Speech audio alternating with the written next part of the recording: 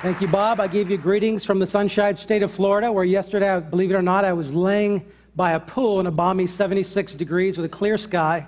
Not trying to torture you, it's amazing to see white stuff outside my window this morning that I'm not used to in this month, of course. But thank you for being here. Pastors are like the mayors of small cities, tremendously busy. Some of you are like the governors of small states, depending upon the size of your church. But we are so grateful for you to be here. Our society mocks you. The media reviles you. Hollywood paints you as a hypocrite, but nothing could be further from the truth. No one sees the hours upon hours of painful weeping, holding couples together, counseling, caring, studying.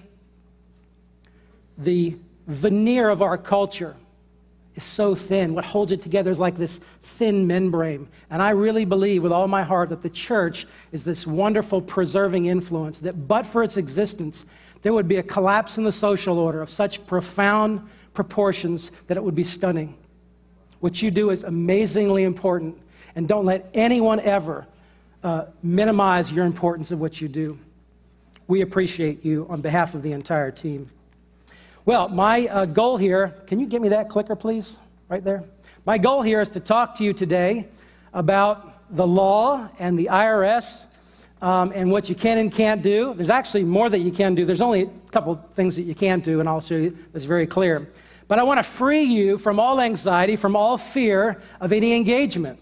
And that is my goal, to do that this afternoon. Now, there's three primary reasons as I have talked to thousands of pastors in Florida and around the country as to why pastors are reluctant in engaging the process and reluctant in leading their people to be good citizens and to be policy advocates and perhaps even engage in the political process. First, it's theological and philosophical. Now, if you sat here this entire couple of days and you don't get philosophically and theologically and historically why you should be engaged, well, I can't help you, because you have received the finest apologetic that I am aware of in this country as to why it's important and why we should, both biblically, historically, and every other way, engage the culture. Secondly is internal church politics, okay? This is the deacons that won't deek. This is the elders. This is the ladies with blue hair that have lots of money and tithe faithfully and say, Pastor, don't get too close. Well, gentlemen and ladies, with all due respect, what I would say to you in this category is we must fear God and not fear man. That is our primary calling, is to fear God. That is the beginning of wisdom, not looking at the bottom line and who's going to leave the church and be upset. And if you have that problem, you have three options. Lovingly teach and instruct and walk your congregation through the apologetic, why it's important. 2, kindly and faithfully ask that person to leave. Or 3, leave yourself. It's that important, and start another church and build from the ground up. It's that important. Our country depends upon it. And then the final reason is legal reasons. And that's what I'm going to spend most of my time here developing. There's a critical distinction between the tax-exempt status and the tax-exempt letter ruling. The tax-exempt status is with you and will always be with you from the beginning of the republic. When you get in a living room and you say, we're going to meet as a church, and you start organizing and acting like a church, you are tax-exempt from that moment on. You do not need a letter from the IRS. It's always been that way. Now, the letter ruling is something that you have to apply for. It's not automatic. Now, why do people get it? And by the way, this does not apply to nonprofits like my own, the Florida Family Policy Council, Family Leader, the group here in Iowa. You all have to apply for and be granted a letter. Only churches are automatically tax exempt. So, why do you get one? Well, some people get it just because of convenience. Because if you're going to buy a large product and it's going to have sales tax and you want it waived, you can show them the certificate and they'll waive the taxes. If one of your members in your congregation gets audited on a charitable contribution audit, which I was 3 years ago, they're going to ask us to tell all the documentation about these C3s. Well, you know what? If you don't want to get one, you can just talk to Chuck Hurley or myself or someone else, and you can get a nice letter explaining why churches are automatically tax exempt and that you are a church and that you fit the model. And it will do just as well as a certificate. Jerry Falwell, Thomasville Road Baptist, he never got one and still doesn't have one to this day and never will. Because why? He doesn't need one. It's just for convenience sake.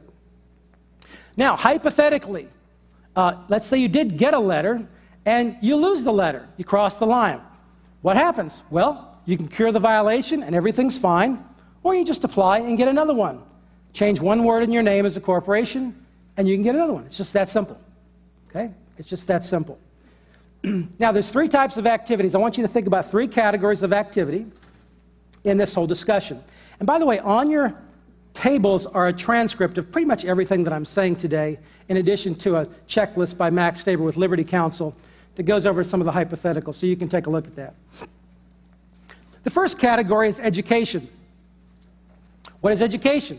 Well, education is preaching and teaching on anything. Citizenship, importance of being registered to vote. Of course, doctrine, Christian life, marriage, family, the things you normally preach on the Scripture. But I'm just saying the outer edges, what the Bible has to say on any moral, social, or political issue. You name it, abortion, government's role, Islam, euthanasia, evolution, taxes, elder care, any issue you can think of, you can preach about, teach about, and talk about in an unlimited way. There is no limitation on education whatsoever. In a sense, this is the reason you exist, to educate your members. Now, the second category is lobbying. Lobbying is defined as the influencing of the outcome of a legislation. Whenever you say to somebody, vote yes or vote no, call your legislator and tell them to vote yes or no, that's lobbying. What is legislation? Well, any federal, state, or local referendum, initiative, or constitutional amendment. When, by God's grace, your legislature passes out the marriage amendment bill twice, that campaign will be a form of lobbying. Now, are there any limitations on lobbying? Yes, in a sense, but really it's illusory. It's an illusory limitation. I'll show you why. Churches are supposedly only able to do an insubstantial amount of lobbying. Well, what does insubstantial mean? Well, there's one revenue ruling that says that less than 5% of the time and effort is considered insubstantial. There's another revenue ruling that says that 16 to 20% of a budget was substantial, and so that went over the line. The general rule is 5 to 15%. Now, what if you preached on marriage and at every single time, at every single Sunday school, and every single time you preached, you said, congregation, vote this way, call your legislator, vote on this, every single Sunday for 5 years in a row? Guess what?